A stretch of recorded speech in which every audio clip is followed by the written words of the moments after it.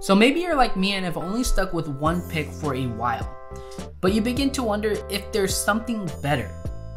The problem is most guitar picks come in packs of 6 or even more, and if you try just 12 different types of picks, which there are a lot more than that, at $4 for a pack of 6, you're going to be paying $48 for 72 picks, which is less than ideal. That's why I've decided to make videos where I try out different types of picks and rank them so you can find your ideal pick a little bit faster.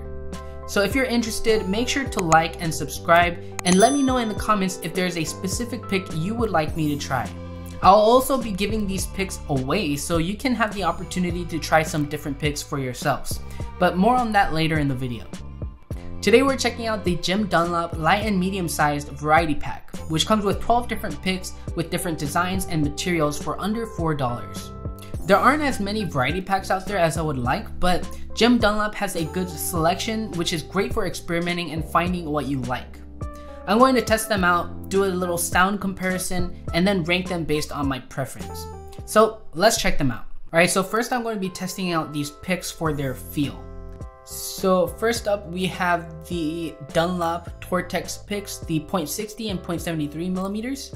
The text on the top, you can kind of feel it is textured, and the actual material is kind of softer. It's the more like a rubber feeling. If I can describe it this way, it's kind of powdery.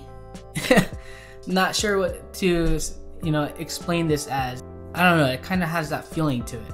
These are the Gator grips, the .58 and .71 millimeter. Now for these, the front text is less noticeable. It's kind of more smooth, but it also has that kind of powdery, kind of rubbery feel to them. This is the Prime Grip, .71 millimeters, and this one is kind of interesting. So it has like a bit of the textured elements here sticking out.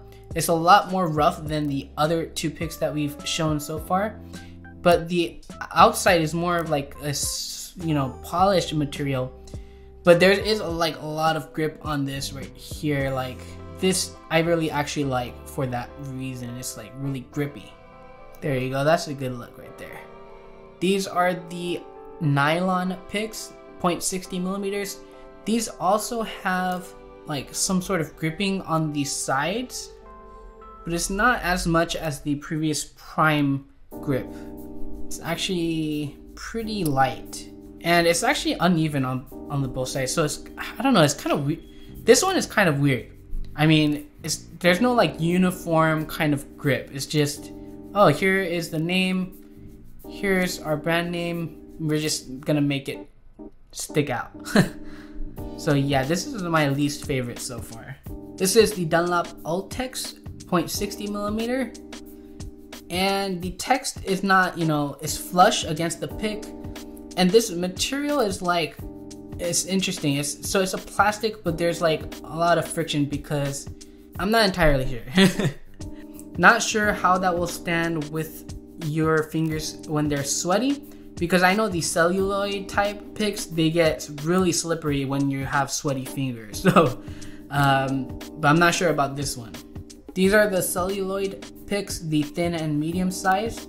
This one you can feel a little bit of that text right there, but as far as the material, I think this one is more slippery than the Ultex. If I were to describe, if I was to describe this one,